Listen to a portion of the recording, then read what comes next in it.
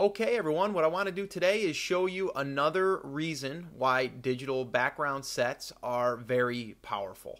And if you're not using them in your business, you really need to pay attention and you really need to consider using these, even if this isn't your full-blown style of business or style of photography. To add this to your business is definitely going to add another dimension to your photography, and your customers will probably, not all of them, but a lot of them will definitely pay attention to this, and a lot of them will enjoy this.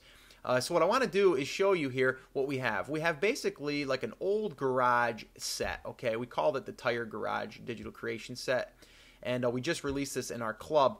And what this is basically some old tires, right? A pallet, we've got a toolbox, we've got an old floor here, and then we've also got, like I said, kind of like a wooden garage door behind us, okay? Now, this is real cool because we created this and it's all digital and you don't have to have all of this stuff in your studio. I get a lot of emails from people that say, Scott, I don't have the studio space, and understandable. So this is a great way to get yourself in the game, okay? So what I want to do is just, number one, I want to bring up some subjects that I'm going to be putting in here. I took all of these cutouts that I already did, and I'm going to show you how I'm going to throw these in here, drag them in here, and show you what we're going to create with them. And I'm also going to show you how I can take some additional backgrounds and overlay them on our existing background, this wooden garage door, and make it even more different. Okay, so the first thing I'm going to do is I'm going to drag our first subject right here into this digital creation. And then what I'm going to do is I'm going to position him so it looks real, okay? And what I did here is I took and I slid him behind the tires and the toolbox, okay? And this is something that we create in our digital creations. This is a cover-up layer. If I turn it off, you're going to see that now it's in the back. And this now is in the front. So it's basically a carbon copy of this right here. So you can take the subject now and you can position him anywhere you want. It's like he's standing behind the tires, maybe on this side of the tires, wherever you want to position him, you can, okay? And the same thing with the toolbox. You can turn that on and off if you want, okay? But we just thought it added to the set. So I'm going to bring him down just maybe a little bit. Then I have my vignette right here, which you can turn on and off. That actually just darkens it in. So you can see all of the options that I'm showing you are right at your fingertips. You can literally turn this on and off, okay?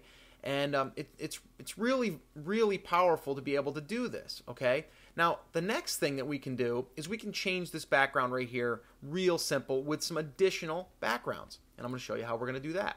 I'm going to basically drag, let's start with this one right here, Grunge 1. We're going to drag this in here, okay? And then what we're going to do is we're going to position it. But let me get it behind everything right now. So I just drag it down on top of, just on top of the background, okay? And you can see that it doesn't look that real because it's too bright, doesn't match up with the floor. So you can play around with this now. Now what we can do is go to the blending mode and then go to multiply. And you can see it already looks more realistic, okay? Now we're showing parts of the garage door, the wood door, through it, and we're giving it that grungy look, okay? Now, how long did that take me? Like 10 seconds to drag in my digital background and then do that. The other thing you can do is play around again with the blending modes here, and we can go to hard light. Now it made it a little bit brighter, but then maybe I want to play around with the opacity a little bit, so I can just turn that down and let that come through. I don't really like that, so no big deal. Let's go to soft light. Now that added a little bit more of a washed out look. That kind of looks cool. Then I can go to the overlay. That looks pretty cool. I think you get the idea. We can go all day with these different overlays on top of the existing digital background. Okay, screen makes it lighter. You know, you can just play around. I like multiply on this one. It gives it a darker look. Still looks real. And let me just turn that off there. So then what I can do, now that we've just played around with all that for like a matter of like a minute and a half or 2 minutes, I'm going to play around with another subject because now I did the work. Now I want to play with other subjects in this same set. So let me turn him off and let me get back to my other subjects and let me drag in the girl. Now this one, let me get it on top. Now she is going to be in the foreground, almost like she's standing there and then this whole set's behind her. Okay? So maybe put her in like that, okay? And I can turn the vignette on and off. I like the vignette on it, okay? And then we have a totally new picture. And this background, if I don't like it, turn it off. Now we've got that background. Again, it's endless to, of what we can do with that, okay? And as simple as turning it on and off, we can add these different looks. I have one more background, I believe, that I want to show you that I can add to that. And that's this one right here. And again, I'm just dragging these in at random. So let me turn this one off. Then I've got this one. I'm just going to slide this behind her. Again, I want to change the blending mode to multiply. It's a little dark. Let's go to hard light. That looks better. Let me go down here. And voila, we've got a whole nother look. But yet we have still the tires, we have the toolbox, or maybe I want to turn the toolbox off. No problem. Slide her over a little bit, fill in that void.